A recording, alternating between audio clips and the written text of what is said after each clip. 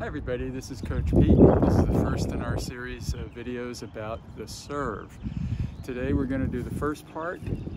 Your grip is always the first. Get that continental grip by holding the racket out like this and just grab it naturally.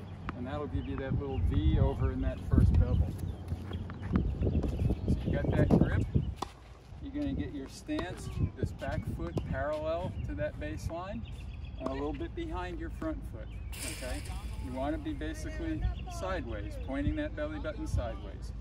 When you toss it, hold it like an ice cream cone, not letting go of a butterfly. Hold it like an ice cream cone. The whole toss comes from the whole arm, not the wrist. So you're going to toss like that, a little bit to your right and to the side, okay? The height is going to be a couple of inches above the outstretched racket. That's where you're going to be, because at the end of the shot, you're going to go up using your legs to meet the ball. So now you've got that toss. The very first move you make is a turn. Turn and separate those arms. Separate the arms.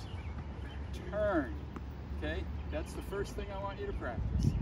That's the first lesson, a 1-minute video on the serve, and we'll be back shortly with the second one.